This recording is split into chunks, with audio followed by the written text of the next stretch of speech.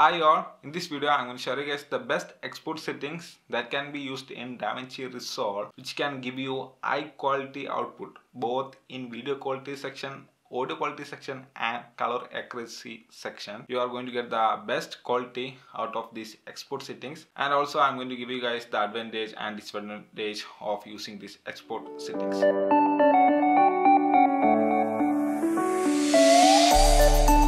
First, we are going to directly look at the export settings. So head over to the Davinci Resolve's delivery panel, and from there choose custom video option, and from the format choose QuickTime, and on the codec choose DnxHR, and on the type choose DnxHR HQ. If your footage is 8-bit, if it is 10-bit, choose the HQX 10-bit.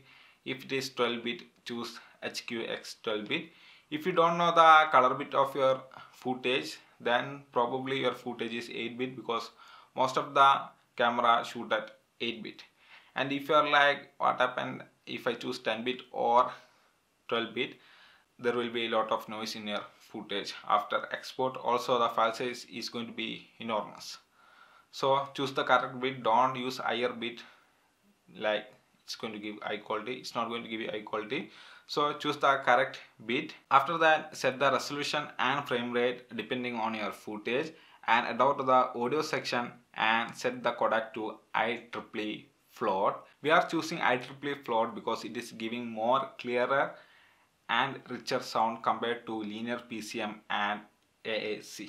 After that, from the sampling rate, set that to 96,000, and from the bit depth, choose that to 32-bit and press render, and it's going to render out your project and you are going to get high quality output from these settings. So that's all about the rendering project in Davinci Resolve.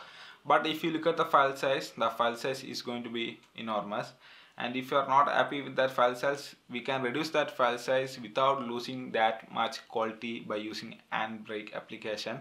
And I'm going to show you guys the guide over here so that you can reduce the size. So download the Handbrake application from the link given in the description.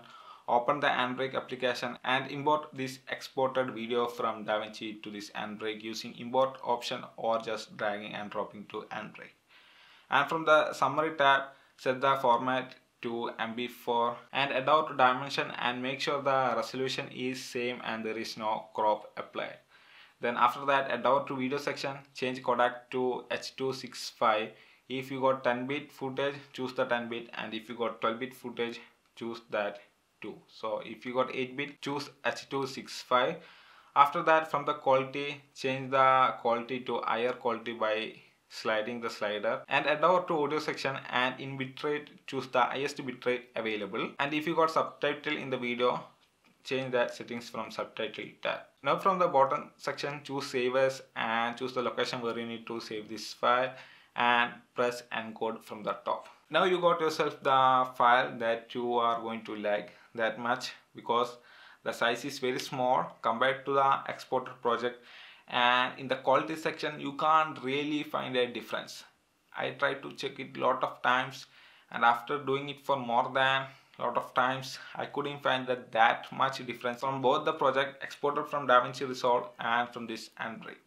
So you can use this Handbrake footage to upload to YouTube or to share to anywhere. You are going to get the high quality footage with a smaller size. Now for the advantage and disadvantage of using these export settings.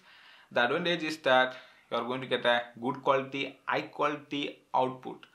Your video is going to be in good quality, audio is going to be in good quality, your color is going to be very accurate, and you are getting high quality output. And the disadvantage of using these settings is that the file size is enormous. Even if you use Handbrake, the file size is still big compared to other export settings.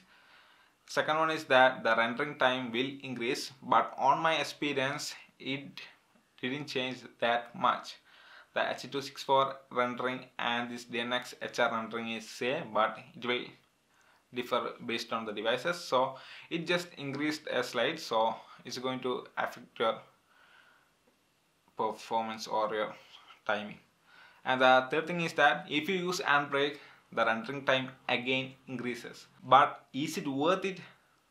It's absolutely worth the time that you are going to spend, because you are going to get a good quality output. On my experience of using these output settings in a bright video, it didn't make a lot of change compared to H.264 and H.265. But in the video which contain shadow area, that is dark type video, then this export settings is making a huge difference compared to H.264 and H.265. So that's it. That's all about this simple video, guys. I hope you guys find this video useful. If you do so, hit the like button and don't forget to subscribe.